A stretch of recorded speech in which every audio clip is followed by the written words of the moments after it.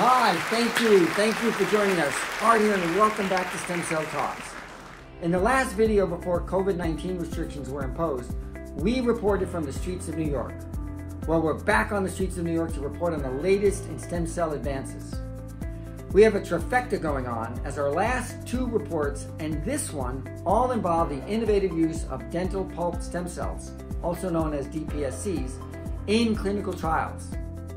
Researchers at the Sirio Labanes Hospital and the Cleft Palate Specialists at the Infant Municipal Hospital, both in São Paulo, Brazil, have successfully completed a clinical trial utilizing DPSCs to treat alveolar cleft lip and palate deformities in young children.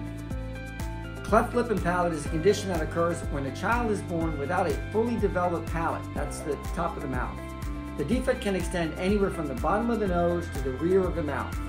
It's estimated that a child is born every 3 minutes with cleft, impacting approximately 200,000 children annually. Left untreated, it can lead to a number of health issues, such as malnutrition, infection, poor dental development, speech and language impairment, and social isolation. Cleft is a particularly acute problem in developing countries where access to modern healthcare is challenging and where intervention following birth may not be available.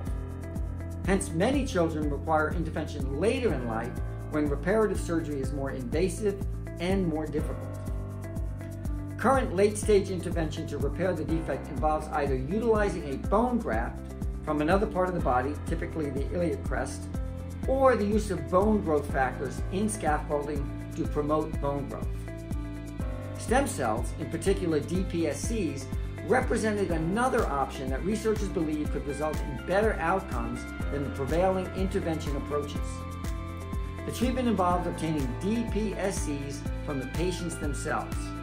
As our regular viewers will recall, DPSCs fall into the category of mesenchymal stem cells, which are tissue-related.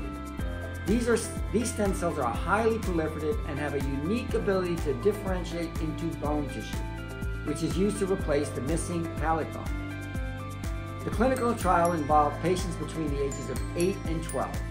The cells are recovered from the patient's teeth, cultured, differentiated, and loaded onto an individualized scaffold designed to fill the defect of the specific patient. The scaffolds were then implanted into the patient.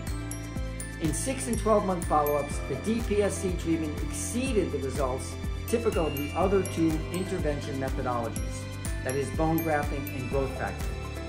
In addition, because the patients were utilizing their own stem cells, they suffered no adverse effects from the treatment and avoided the trauma associated with bone recovery in the bone grafting treatment option. Given the success of the initial trial, researchers are looking to expand the program, refine and standardize the protocols, and create training programs to enable more widespread application of this treatment option. This trial represents the leading edge of potential DPSC therapies as the research migrates from the lab to clinical trials. It is also an example of the impact stem cells and personalized medicine will have on a broad range of disease, trauma, and injury. And another reason why we at StemSave say the future of regenerative medicine is now. That's it for now. Thanks for joining us. Don't forget to like us and to subscribe, and we'll see you again soon.